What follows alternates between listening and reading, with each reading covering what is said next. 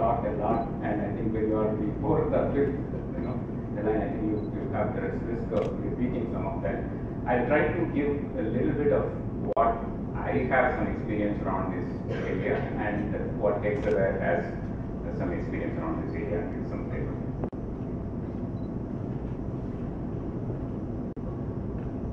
Okay.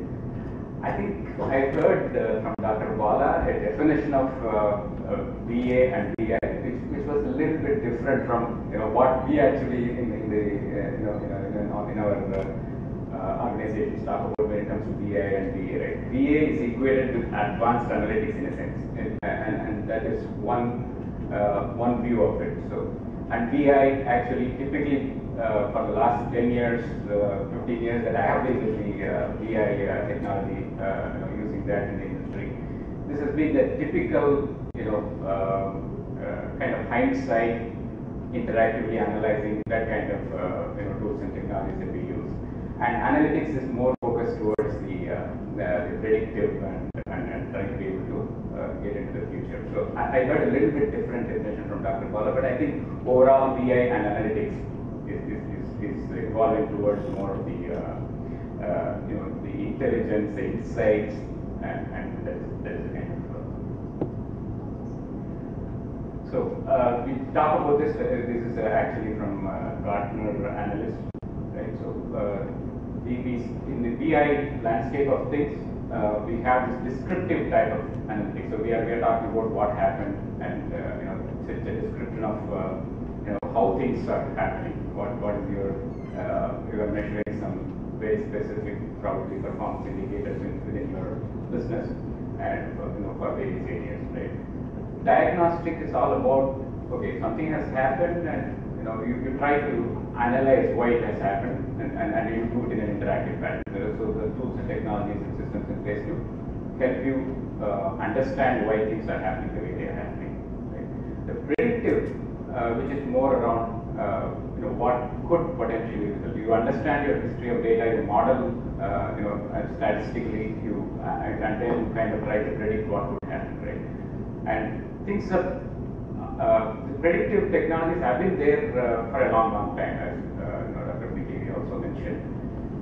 But I think that has gained a lot more importance now, with data being around in various forms, various sources, and being and a lot of data that's getting generated every year. Right? So the predictive is becoming more important. We see in our customer space where I have been involved in the BI,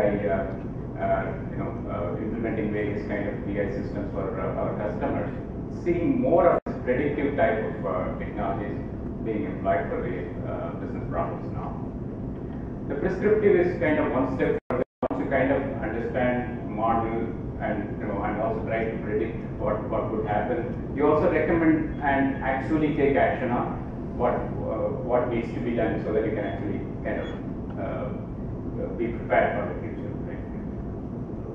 So in this respect, again, there is a lot of examples that were talked about, case studies that were talked about by the previous speakers. So one of the things that Mercedes-Benz is doing is actually having sensors in the cars, and they are trying to improve the driving of people, right, by collecting all the data. In fact, they have the ability to apply the brakes in the car if they sense there is some kind of an emergency that is coming. That is the level of data that they collect and analyze, and in real time take action.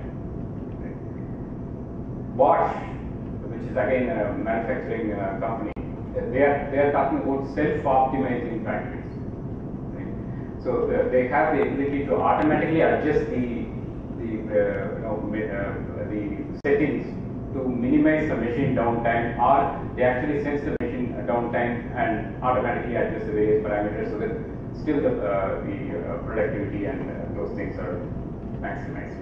So they are looking at change in the supply of material, change in order demand, all those parameters they are analyzing together to kind of optimize the whole factory environment. There are many such applications. Amazon, people talk about Amazon. Amazon actually has this, they can actually ship something based on what you have been purchasing, and they actually send it to the warehouse, even before you order. That's what they claim, right? So, and British Airways is another one where they have RFID tagged most of the bags, and they use that information to have a leaner baggage in the operation, so that you can actually, the baggage handling is heavily automated. Those are some of the examples, and they fall into the entire spectrum of things here. I mean, not just for descriptive and diagnostic, they are into more predictive as well as prescriptive type of use cases. Okay, so a little bit on what we see that is happening in the industry. There's a lot of digitization. Everybody, with the social media and the mobile devices, and the kind of IT enablement through cloud computing, etc. So everybody is actually expecting an experience, based on all these parameters. So the technology is there, as Mr. pointed out. The technology is there, but I think people are figuring out interesting new ways of doing things, and in the digitized world. Right? And similarly, the other thing that is also becoming very, very crucial is that now there is a lot of data available through all these media. Many organizations are putting focus on being data driven, being analytics driven. Right? That's becoming a key focus area as we see it. Also, I mean, there are organizations that have many organizations that have the chief data officer and the chief analytics officer that are all becoming more and more prevalent now, and data scientists, chief data scientists, kind of things that almost all the organizations that we talk to and care about. Okay. A little bit on the big data. I think many people mentioned that, so we all probably are aware of the 3 V's: the volume, velocity, variety. So this is also one factor that is changing the way people are actually looking at leveraging data and how do you manage this huge amount of data, variety of data, all that. The technologies are there, but again, how to leverage all that and make useful, create those use cases and actually make it effective for your business. I think that is where a lot of things are evolving.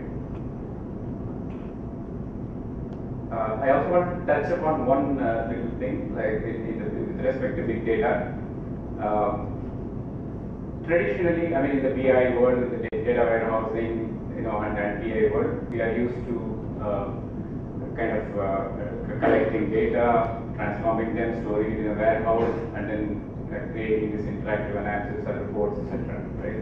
With the kind of need now with the big data, we are talking about doing a lot of data exploration.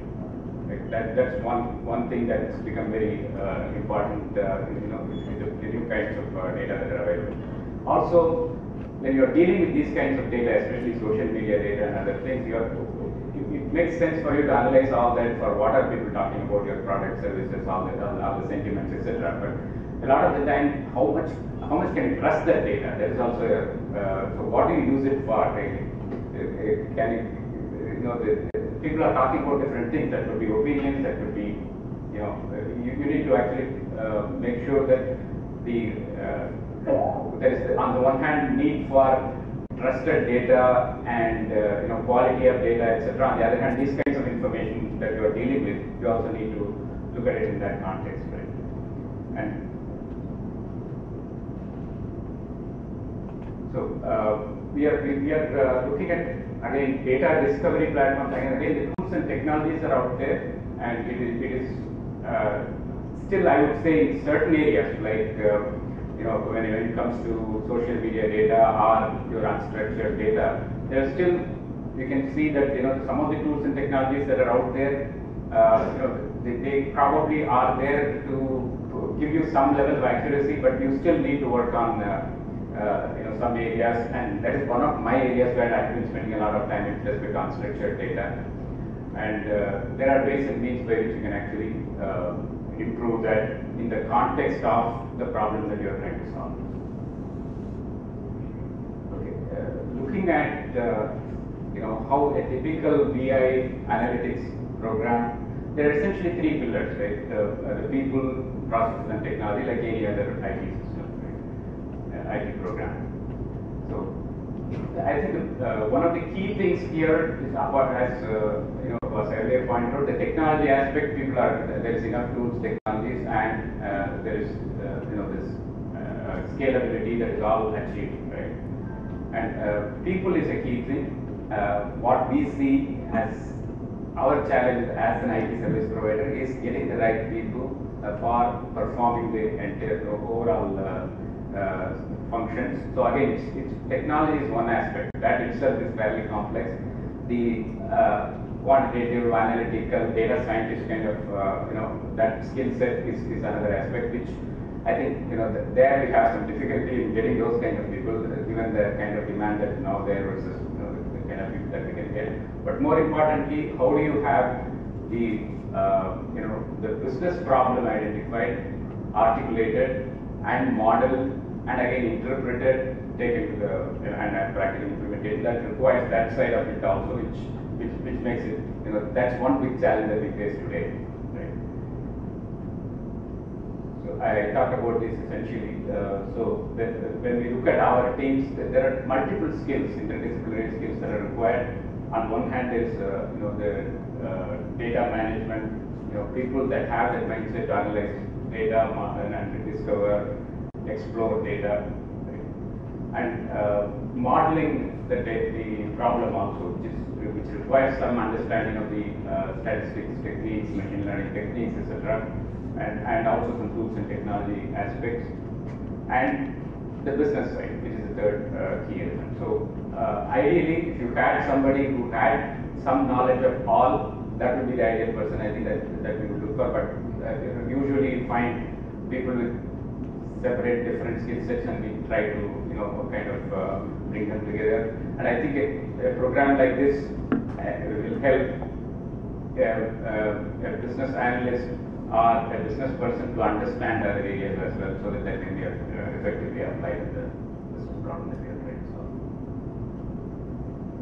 Okay, right. These are all again talking about the end user, the consumers of information versus the how this is actually getting translated to be able to consume, right? So there is the analyst kind of core here. So any organization is looking at data centric and analytics centric kind of a model where all these roles become important, and there are the various functions for which we need to model the problem that for each of those functions, and there are the various end users, which could be your chief executives or your individuals, business managers, lines of business, etc. So I think the key thing I wanted to say is this kind of a program where I think the business and the technology need to come together. I think that is key, and that is a challenge that we all see in the industry also. So I will leave it with this slide. I think many of you might have also seen that. I think there was a report in the Harvard Business Review also that data scientist is a big thing. But McKinsey report, one of those reports says it's not just the data scientists, but the people that are required to actually make it work, right? In the business context. I think that is more important.